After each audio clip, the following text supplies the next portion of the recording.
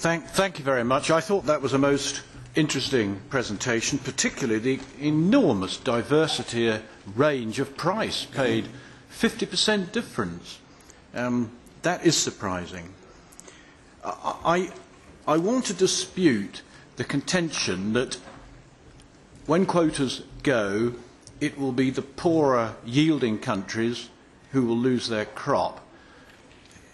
In the UK, we do not consider ourselves a poorer yielding country, but what has happened is that we have had, if we were a swimmer, we have had our head pushed under the water because we have followed the signals from the EU in the past and we have closed factories.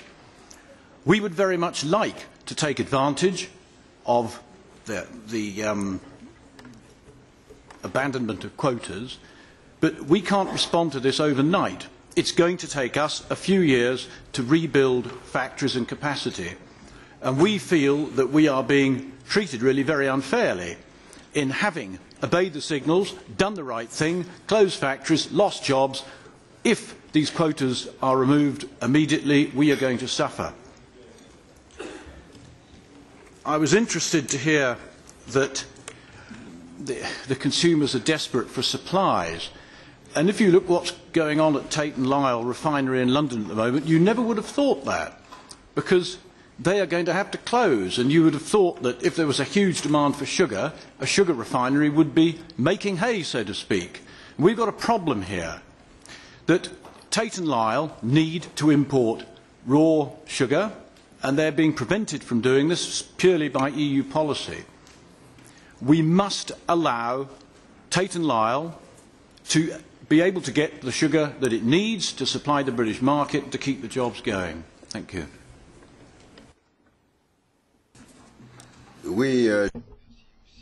Yes, I would also like to thank the two speakers.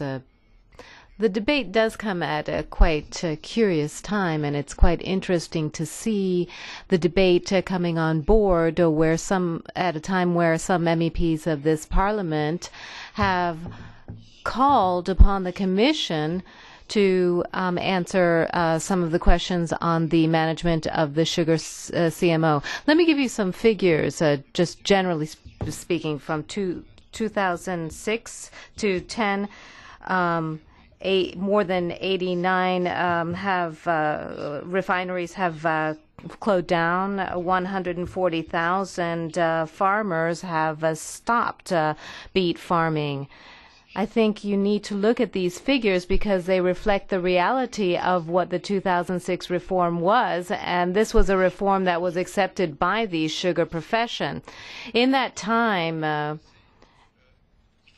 you should also recall that in June, the European Parliament voted, and I would recall this because it's important, we said that we approve the extension of the 2006 sugar CMO until 2020, and specific measures should be taken to protect sugar production in Europe and allow the EU to improve its competitiveness in a stable framework. That was voted in June 2011 in this Parliament. Now we're given all kinds of scenarios that turn all of this on its head. Why are we having this discussion? I'd like to thank Mr. Agnew for giving us part of the response. And Mr. Agnew, and I think he's surprised that I'm quoting him, what we find ourselves today is that there is a demand of certain refineries who have overinvested and who want third country sugar imports, maybe not LCP countries, but LDP countries, but third countries, and there were 8 MEPs that had a request to support an American company, American Sugar. They have the Tate and Lyle refinery that Mr. Agnew talked about just a moment ago.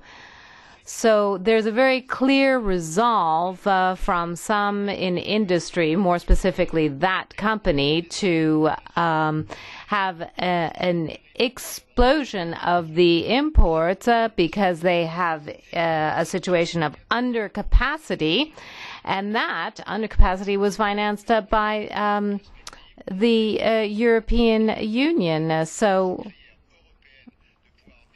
we need to make sure that the industry is viable and that we need to have a tranquil environment till 2020 rather than creating problems for them.